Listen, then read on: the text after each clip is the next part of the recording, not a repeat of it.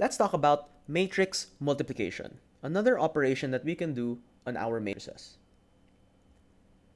This is particularly special because sometimes you can't multiply matrices. It's only valid if we take a look at the dimensions and the columns of our first matrix, okay, is equal to the rows of our second matrix.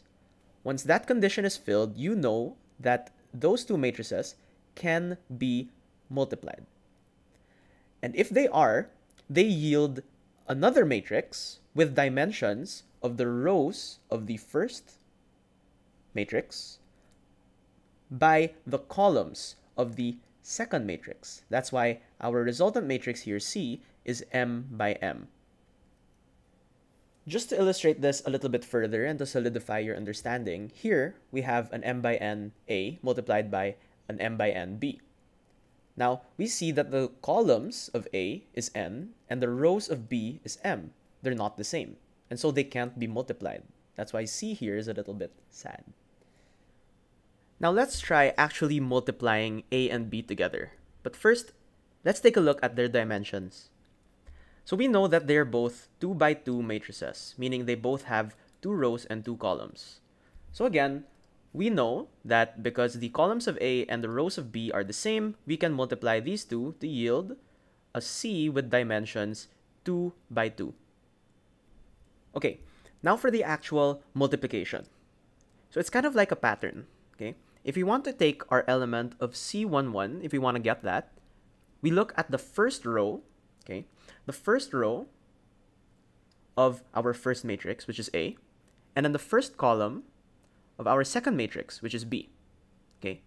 Now we multiply the elements together. So we start here with 2 times 1, okay? 2 times 1, okay? Now we add, okay, the next elements. So we move to the right for matrix A, so that would be 1. Then we move down for matrix B, so that would be 4. So plus 1 times 4.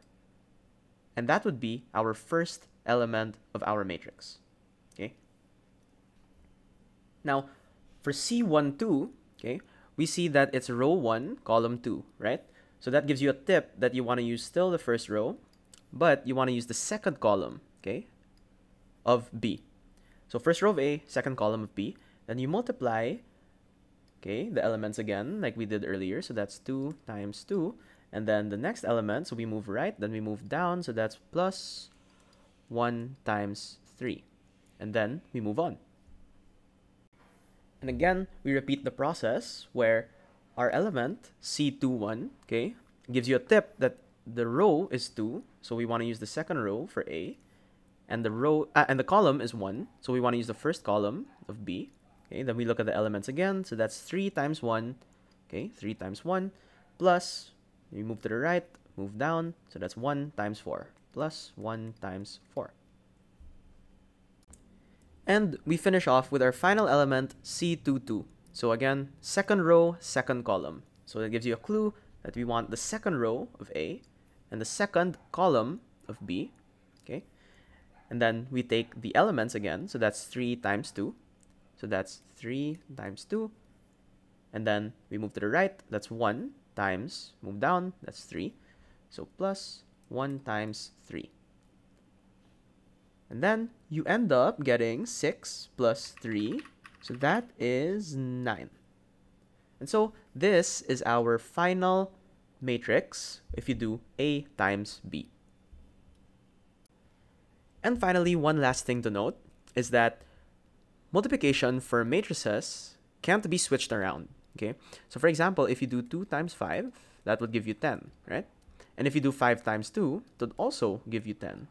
But it's not always true for matrices. So if you say A times B gives you this matrix, but you'll see that given these same matrices, if you do B times A, it would actually give you this different matrix. Hopefully, now you understand how to do matrix multiplication.